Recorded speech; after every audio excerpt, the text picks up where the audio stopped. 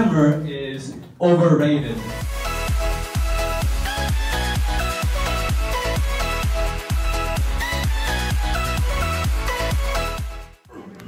Alright, so you know locations now, and you should know where is the bank? Where is the subway station? And someone should say, oh, it is at there.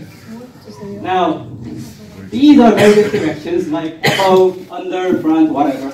Now, the important thing is the one behind all these. Repeat after me.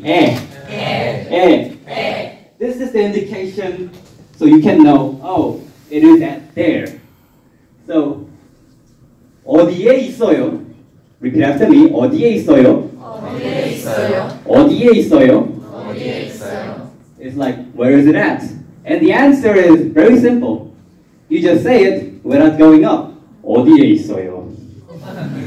Repeat after me. 어디에 있어요? 어디에 있어요? 어디에 있어요? 어디에 있어요? That's the only difference. The Korean is pretty easy when you figure out that generally questions and answers are the same except the accents. So let's say it is at above. 위에. 위에. Above. And 아래. It means under. And 앞에. Now if you say it the way it is written, 앞에, that is hard to say. 앞에.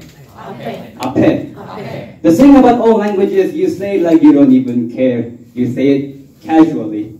앞에. And behind means says 뒤에. Now beside, it is said 옆에. Inside, 안에. Now we gotta know the left and right.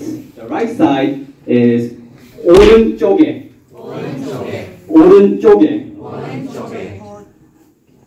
Left side is 왼쪽에.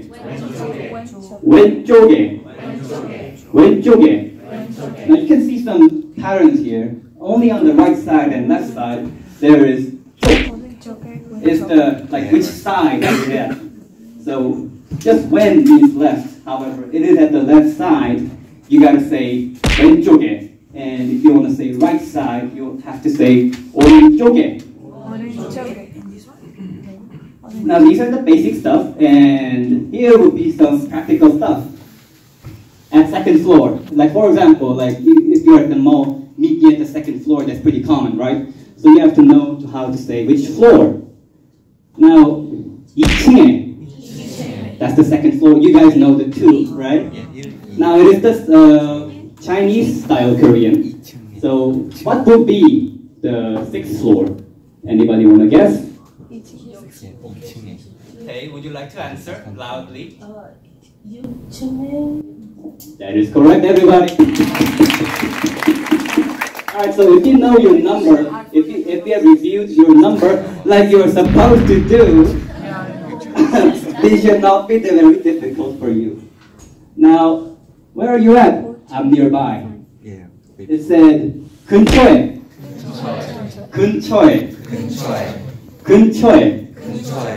Now the last thing is, where are you at? I'm right outside. It is 밖에.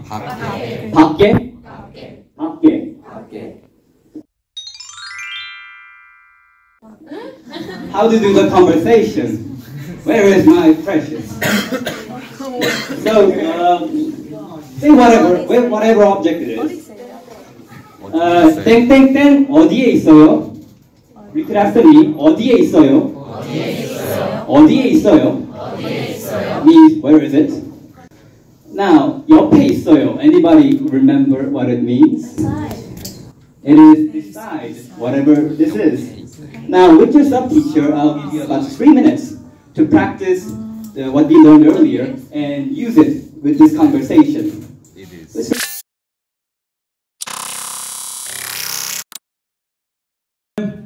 인스타그램 아이디 뭐예요?